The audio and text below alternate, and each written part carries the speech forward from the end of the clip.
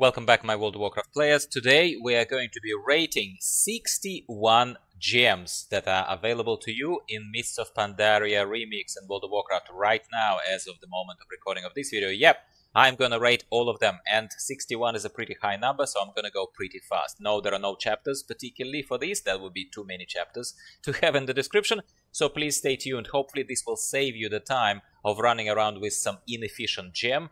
No, it's not stats proven or anything like this. I'm not doing a number crunching and kind of sim craft here. It is based purely on the experience of a self-confessed altoholic. I have alts. I have leveled this guy to 66. There is a slim chance that I have not seen some gems yet, but I'm sure you would agree, 61 gem, excluding prismatic gems, such as Masterful Amethyst or something like Deadly Sapphire that are purely stats-based, excluding those gems. I'm sure you would agree 61 is pretty a lot. And in case you want a quick overview, we will be looking at 11 meta gems, 17 Cogwheel gems, and 33 Tinker gems. I will start, obviously, just to keep a little bit of a dramatic effect and keep you on the edge of your seat.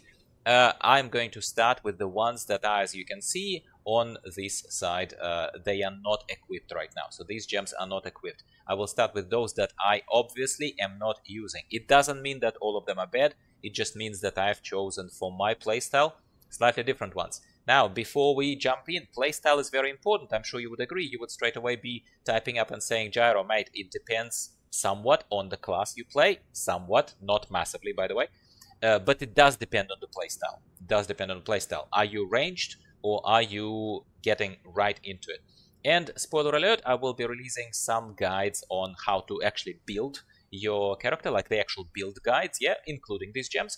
My approach is to play tanks. So this is primarily, again, to get other kind of complaints out of the way straight away. This is primarily for people who play similarly to me. We want to sustain damage, and we want to do a lot of damage in the process. Presumably, mostly AoE damage. That is, in my opinion, what will allow you to kind of not care. You don't need to care about the distance. You don't need to care about anything, really. And in this mode, I know you're gonna also say, even priests, even mages, even whoever else are overpowered. Gyro, they don't care, they can tank, basically, at least in the open world, not in the dungeons. I still believe that all-rounded choice should be playing a tank, so stay tuned for those videos. Let's jump into this. Soul Tether. Tethering your soul to an ally, completely useless.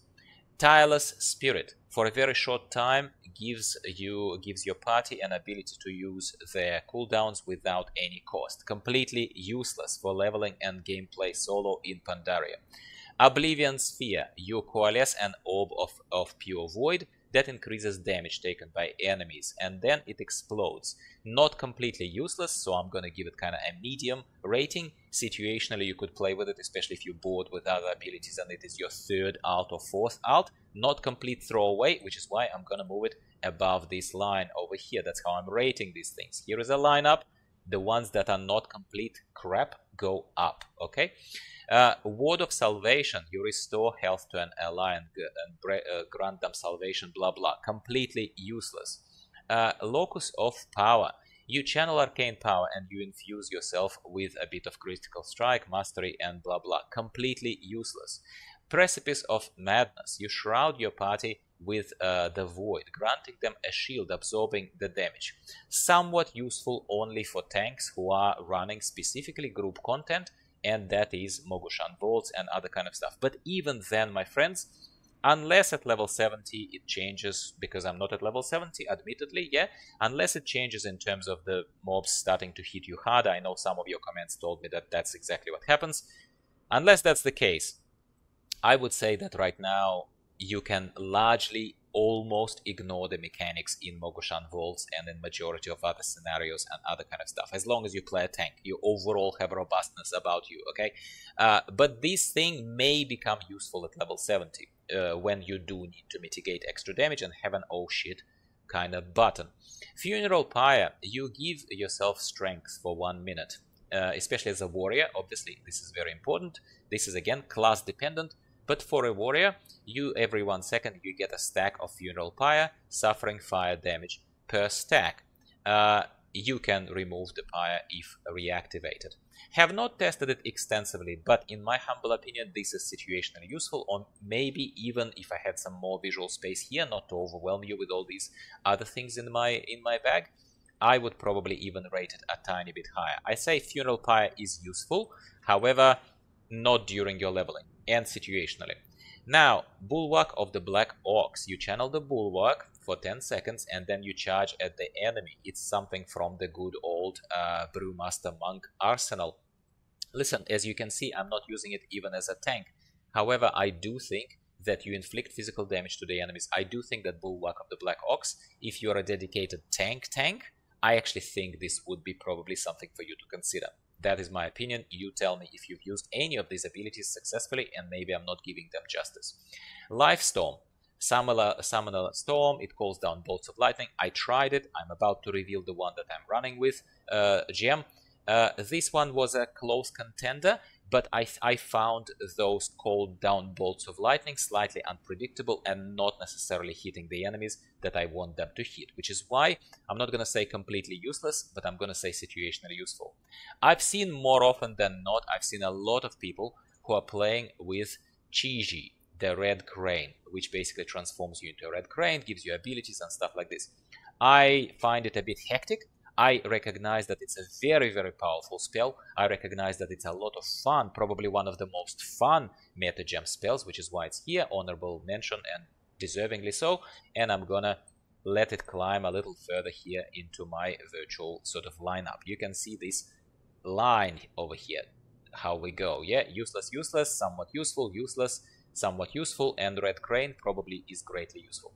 Final gem, meta gem number 11 is the one I am using. It's a thundering orb. It's simply the most direct. You transform into a thundering orb on a 3-minute cooldown.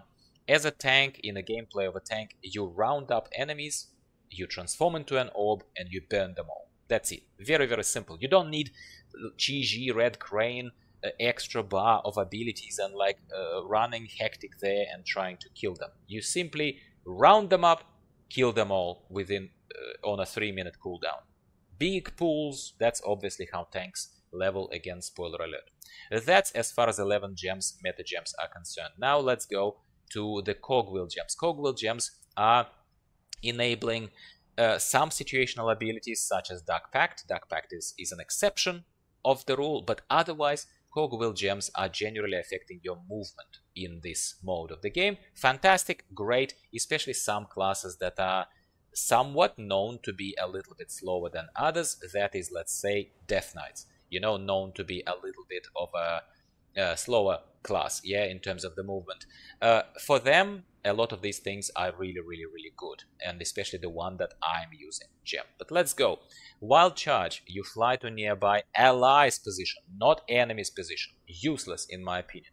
Leap of Faith, you pull the spirit of a party or a member. It's those annoying things that priests do in LFR to other people. Useless, in my humble opinion. Sprint, you increase your movement speed by 70% for 8 seconds. Burst of speed, useful, definitely useful. Spirit Walker's Grace, you are permitting movement while casting spells. Completely unnecessary in this simplified mode when you're overpowered already. Useless. Blink, you are teleporting forward. Signature ability of all mages. Very useful, very useful. I would even move it higher if I had space here, but you're with me. I'm sure you're following me. Soul Shape, you transfer into Vulcan for 12 seconds, teleporting forward, increasing your movement. I'd say useful. I'd say it's pretty good, but it's an extra button. Keep that in mind. Heroic Leap, I don't need it because I'm a warrior and I have Heroic Leap already, but for you, if you are a slower class, could be useful. Could be useful. Good ability. Stampeding Roar, you speed up your party. That is only if you run with the party. Otherwise, there are better options. So useful, but situationally useful. Spirit Walk removes movement impairing effects, blah blah, and increases speed by 60%. Look, I'm gonna say useless. While it's speeding you up, that's a good thing, that's not useless, but there are other things that are speeding you up which are better in my humble opinion. So I'm gonna leave it here, but it's not completely useless. Door of Shadows teleports you to a location. Look, very good to reach certain ledges, certain other things that are unavailable to you, but now in the world of flying and everything, unrestricted, it's completely unnecessary and there is a cast time. It's not instant, which makes it useless. Disengage. Disengage is great to disengage from the enemy and stuff, especially good for classes that are say something like a boomkin or something like obviously a hunter, but they have disengage built in. Priest would benefit from disengage, so I'd say this is useful. I ran out of space to move these things up and down, as you can see, but again, you're with me. Dark Pact. Dark Pact is useful for those who want a random sacrifice of health in favor of getting an absorption shield.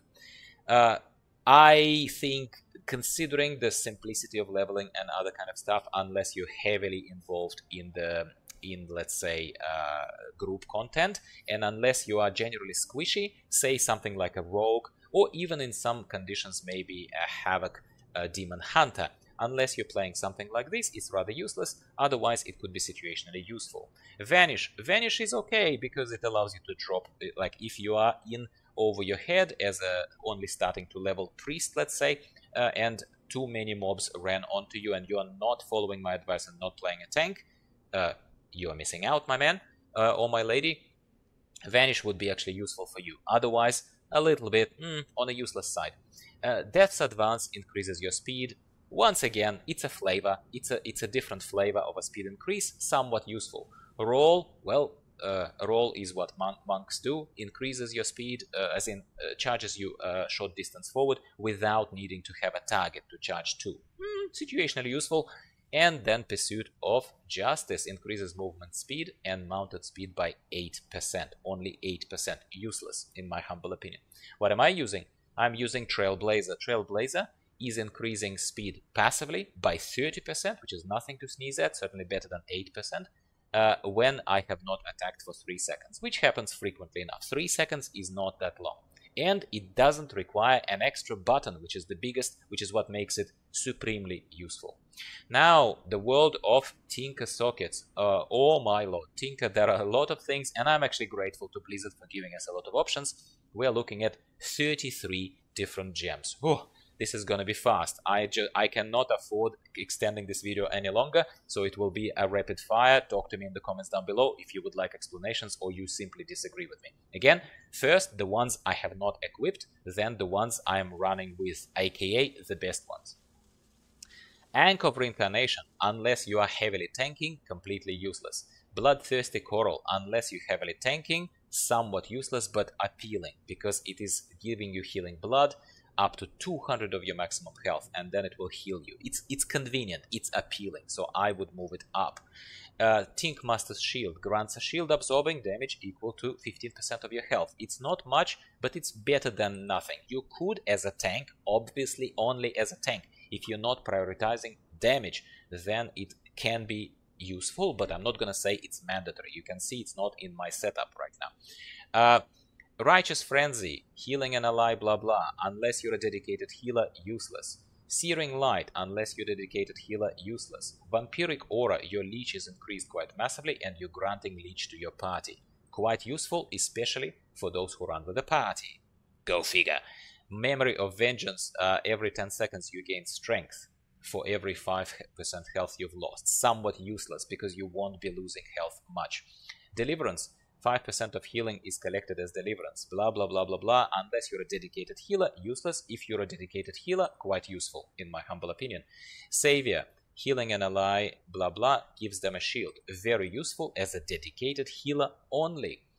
Holy Martyr, damage suffered is collected as Holy Martyrdom, blah blah blah, consumed to heal.